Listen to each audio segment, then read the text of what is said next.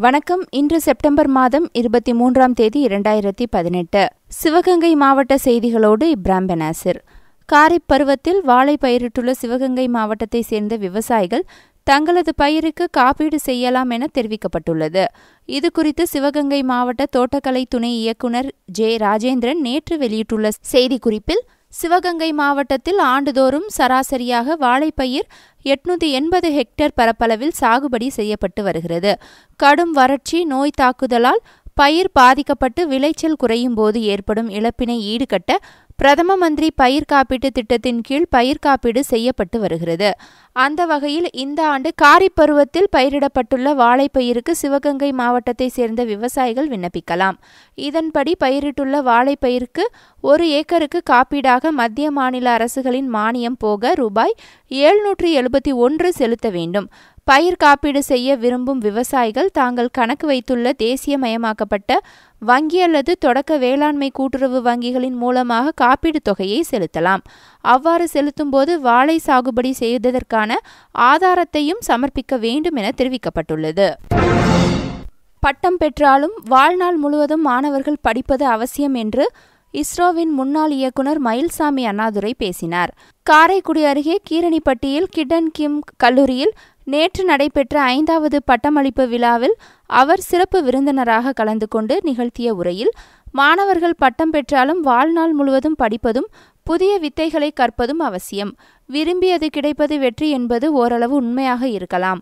ஆனால் விரும்பியதை அடைவது மட்டுமே வெற்றியல்ல, விருப்பத்திற்கு மாறாக கிடைப்பதும் வெற்றியை தரும். அதனால் மாணவர்கள் கிடைத்ததை விரும்பி ஏற்றுக்கொள்ள வேண்டும் என்றார். விழாவில் கிட்டன் கிம் கல்லூரியின் தலைவர் வி. ஐயப்பன் பல்கலைக்கழக ரேங்குகள் பெற்ற 6 மாணவர்களுக்கு தங்கப் பதக்கங்களையும் 188 மாணவ மாணவிகளுக்கு பொறியியல் பட்டங்களையும் வழங்கினார். சிவகங்கை மாவட்டம் அரசனூர் பகுதியில் நாளை மின்தடை ஏற்படும் என அறிவிக்கப்பட்டுள்ளது.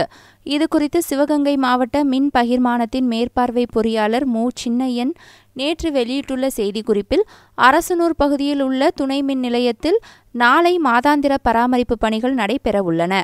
எனவே அரசனூர், இலுப்பக்குடி, பெத்தனைந்தல், திருமாஞ்சோலை, பில்லூர், படமாத்தூர், சித்தலூர், கண்ணாரிருப்பு, கானூர், பச்சேரி, மைக்கேல்பட்டினம், களத்தூர், ஏனாதி, கல்லூரணி, கோவானூர் ஆகிய பகுதிகளிலும் அதனை சுற்றியுள்ள கிராமங்களிலும் அன்று காலை 9 மணி முதல் மாலை 5 மணி வரை மின் விநியோகம் இருக்காது என அதில் குறிப்பிட்டுள்ளார்.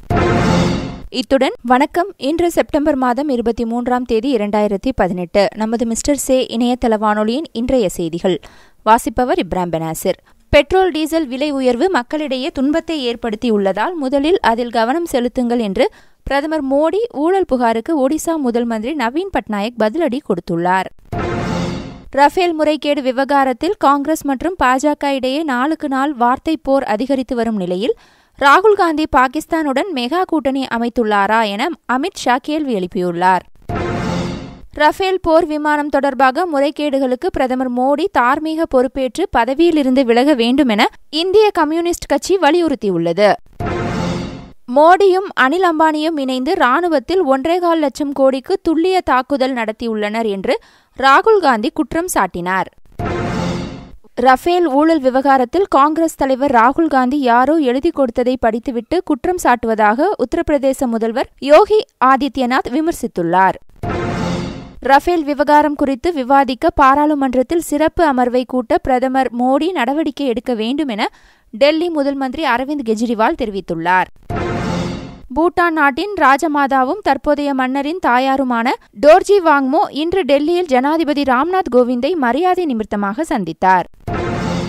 அமெரிக்காவில் நடைபெறவுள்ள 73வது ஐநா பொதுசபை கூட்டத்தில் பங்கேற்பதற்காக மத்திய வெளியுறவுத்துறை மந்திரி சுஷ்மா ஸ்வராஜ் நியூயார்க் நகர் வந்தடைந்தார்.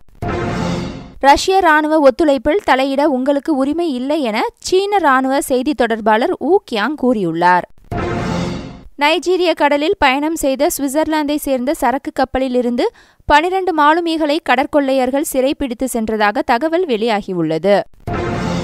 மெக்சிகோவில் மரியோ கோமஸ் என்ற பத்திரிகையாளரை துப்பாக்கியால் சுட்டுக் கொன்ற சம்பவம் பரபரப்பை ஏற்படுத்தியுள்ளது. ஈரானில் ராணுவ அணிவகுப்பில் துப்பாக்கியால் சுட்டு பயங்கரவாதிகள் நடத்திய தாக்குதலில் வீரர்கள் உட்பட 24 பேர் பலியாகினர். தாக்குதல் நடத்திய பயங்கரவாதிகளில் 2 பேர் சுட்டுக் கொல்லப்பட்டனர். மதுரை மத்திய சிறையில் போலீசார் இன்று அதிரடி சோதனையின் போது சிறையில் இருந்து தடை செய்யப்பட்ட புகையிலை பொருட்கள், குட்கா, பீடி, சிகரெட் போன்றவை பறிமுதல் செய்யப்பட்டன. உத்தமபாளையம் அருகே 18ஆம் கால்வாயில் ரேஷன் அரிசி மூட்டைகளை கும்பல் வீசி சென்ற சம்பவம் அதிர்ச்சியை ஏற்படுத்தியுள்ளது. தமிழக அரசில் ஊழல் குற்றம் சாட்டப்பட்ட அமைச்சர்கள் உடனே பதவி விலக வேண்டும் என ஐஜேகே கட்சித் தலைவர் பச்சமுத்து கூறியுள்ளார். கேஸ் சிலிண்டர் எரிவாயு விலை உயர்வு காரணமாக கடலூர் மாவட்டம் விருதாச்சலத்தில் நடைபெற்ற திருமண விழாவில் மணமக்கள் செல்வகுமார், கஸ்தூரி தம்பதியினருக்கு அவர்களது நண்பர்கள் கேஸ் சிலிண்டர் அன்பளிப்பாக வழங்கினர். எம்எல்ஏ கருணாஸ் மீது போடப்பட்ட கொலை முயற்சி வழக்கு ரத்து செய்யப்பட்டுள்ளது. அக்டோபர் 5 வரை நீதிமன்ற காவலில் வைக்க உத்தரவிடப்பட்டுள்ளது. ஸ்டெர்லைட் ஆலையில் ஆய்வுப் பணிகளை துவக்கியது பசுமை தீர்ப்பாய ஆய்வுக்குழு.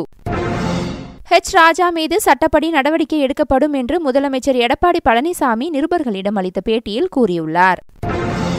இந்திய பிரதமர் மோடி இன்று ஜார்க்கண்ட் மாநிலம் ராஞ்சியில் ஆயுஷ்மான் பாரத் எனப்படும் மருத்துவ காப்பீடு திட்டத்தை துவக்கி வைக்கிறார்.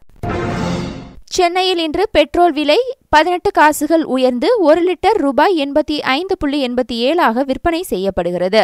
அதேபோல் டீசல் விலையும் 10 காசுகள் உயர்ந்து லிட்டருக்கு ரூபாய் 78.20 விற்பனையாகிறது.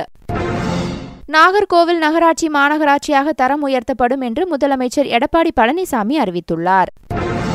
நிலக்கரி தட்டுப்பாடு எதிரொலியால் மின்சார பற்றாக்குறை ஏற்பட்டு வந்த நிலையில் தற்போது தமிழகத்தில் காற்றாலைகள் மின்சார உற்பத்தியில் ஈடுபட்டு ஓரளவு கை கொடுத்து வருகிறது. காற்றாலைகள் மூலம் தினமும் 4000 மெகாவாட் வரை மின்சார உற்பத்தி செய்யப்படுகிறது. வெப்பசலனத்தால் தமிழகத்தில் அடுத்த 3 நாட்களுக்கு மழை இருக்கும் என்று வானிலை ஆய்வு மையம் தெரிவித்துள்ளது. இத்துடன் மிஸ்டர்